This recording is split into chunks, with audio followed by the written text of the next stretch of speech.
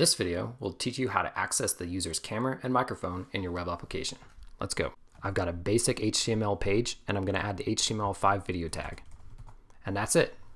Well, that's it for the HTML. I've linked my JavaScript already, so let's go there. I've set this up using a window.onload function, but you can use whatever function you want.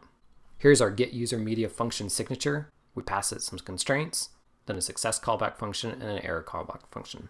First, let's set up our constraints. There's a whole bunch of constraints, and you can research more about those and what they do. They're super handy. Right now we're going to stick with some basic ones. Yes, we want video. Yes, we want audio.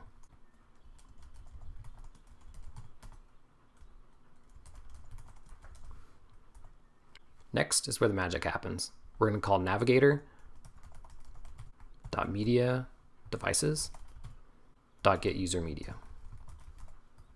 and pass it our constraints object. Then set up our success callback function.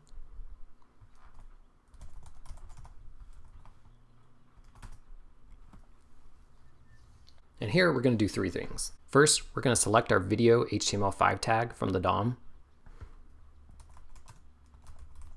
using a query selector or any sort of selector you want. Then we're going to make the source of that video tag our media stream.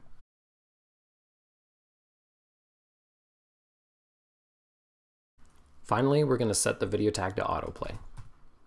Now we set it up to catch any errors if there are any. And you could spend more time on that, but we're not going to. And that should work.